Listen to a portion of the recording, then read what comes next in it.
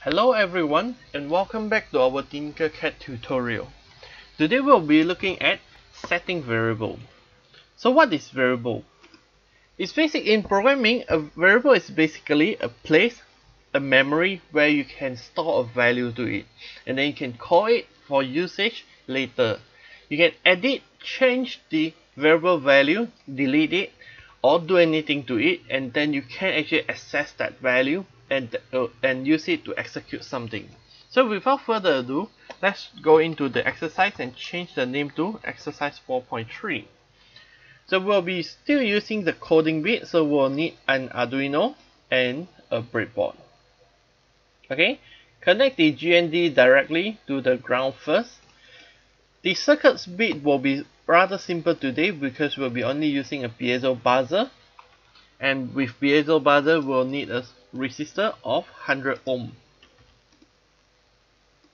Okay, then connect the positive bit to any digital port will do.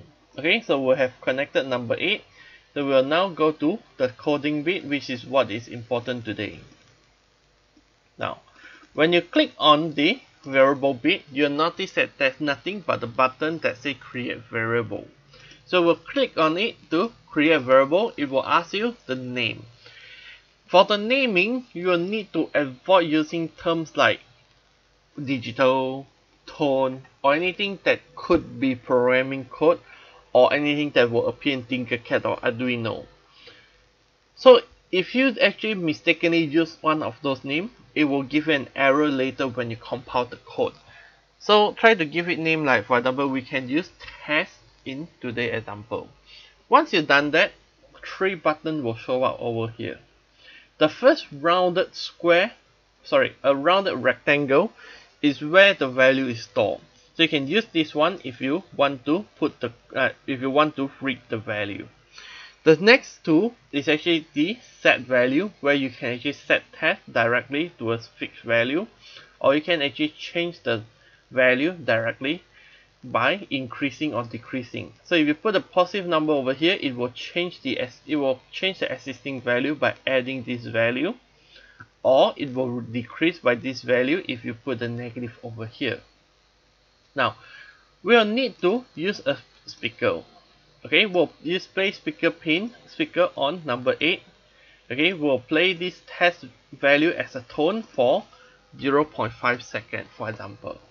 Okay, we'll need to control the tone so that it's not too high. So we'll use an if. We'll compare using comparison operator so that it's always less than or equal to 80. So we can put the tone here now. So that when it's less than or equal to 80, it will play. Otherwise, it will go to the next line. Okay, once it plays the tone, we want it to increase. So we can use this change test by some value. We can use a fixed value over here, which means each round it will be exactly the same. Or we can use a random value from 5 to 10, so that every round it will increase to a random value until it reaches 80. Then it will reset. Okay, we'll use the else line to reset. So that what happens is that each time you play it, it will play a random different music. Afterwards, we'll need to put a wait over here for 0.6 seconds so that it will fully play the tone before I move on. The next bit we need to change is the else bit, because once we exceed 80, we want to reset it back to 0 and then wait for 0.5 seconds or 1 second.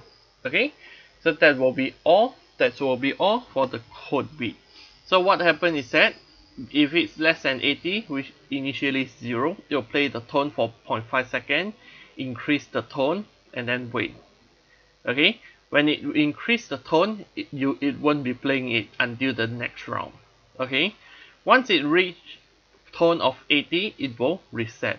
So let's see if it's worked.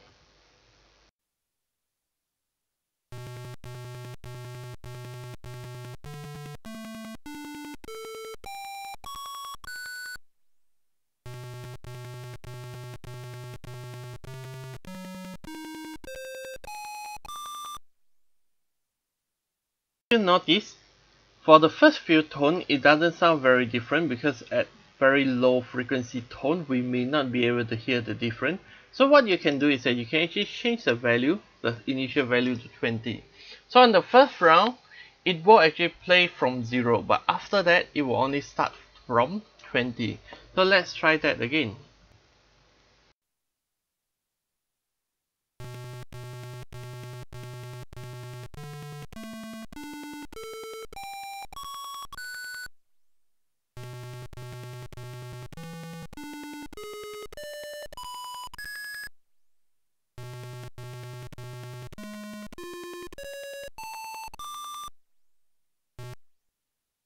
As you can hear, each round after each reset, it will go to a slightly different music, because basically you actually just randomly change the tone, so each time it will be slightly different.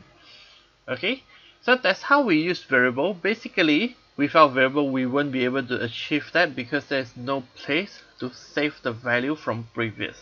Okay, we just store the value and then keep increasing it each round.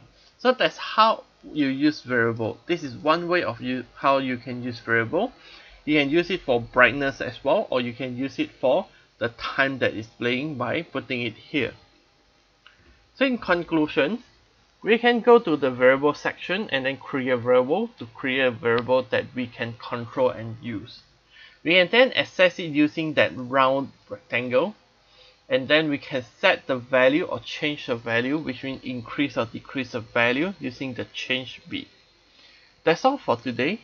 Thanks for watching, and I will see you in our next video. Thank you.